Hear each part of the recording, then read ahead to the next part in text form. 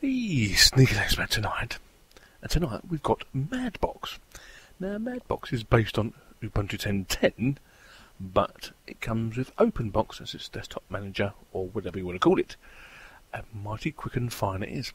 The download is really small for a Ubuntu-based distro, which is about 388, which I'll go through it with you. Look, there's the exit and all that stuff. There's time and date. We have our volume and our network. A bit of a thingy there. We have our desktop spaces. We have the terminal. Chromium is our browser of choice here, with our file system and the menu. So it looks all really nice, doesn't it? So I'll go through it with you. Accessories, all you get is File Manager, LeafPad and the terminal. Now graphics, you get Mirage. Now Mirage is just an image viewer. So basically they've stripped it all out, basically, and done the business. So all you've got is openbox with an Ubuntu base or stroke Demia base. So you better use lots of packages. As you can see, look, it's one of my pictures. So it's legal. I can do it. It's one of mine. Okay, looks really nice, but it's just a viewer at the end of the day. So you would need to add stuff. So it's another one of those distros where you like get the base and add as you go. So we're going to Internet, Chromium web browser, Office. Now I had to install Abbey Word and Genumeric myself because there is no Office whatsoever. And bearing in mind, if you do download them, you have to restart the machine to get them to come up into an Office section. But that's no big deal, is it really? But I wasn't expecting that. Reminds me of Crunchbang, and when I went through this, it is a little bit related to Crunchbang. So Genumeric's here, look. Now with Genumeric, I did the extras as well. There's not just Genumeric in the repos, there's also an extra package for plugins. So I seem to have a few more bits and bobs here to work with, but I'll get Sneaky Girl tomorrow to have a quick look for me, because she does a lot with this little stuff. You know what I'm saying? For school and that. Because sometimes schools are pain at the backside if you want to convert stuff. So yeah, that was pretty good.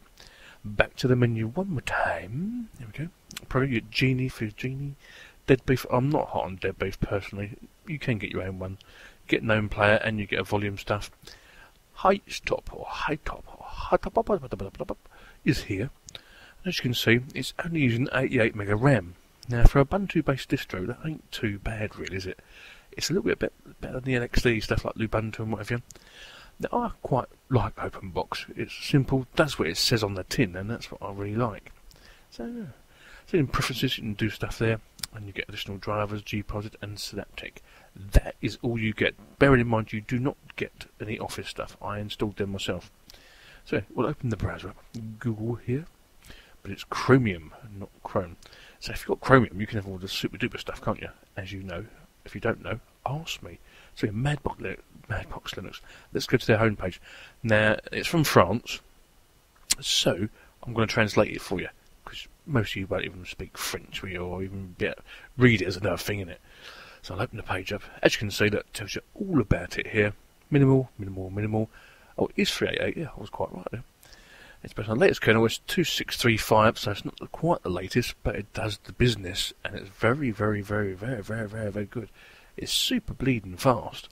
Well, if you want a desktop that's really fast, and you want a Ubuntu-based distro, this would be just up your alley, so to say.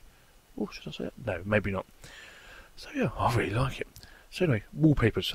I don't really like the wallpaper personally, but then my eyes are like really old, so I'll change it for something else. So I'll choose that one there, little bubbly thing. Now that's a bit better on my eyes. Now can you see when I clicked that, it was almost instantaneous. It was really quick.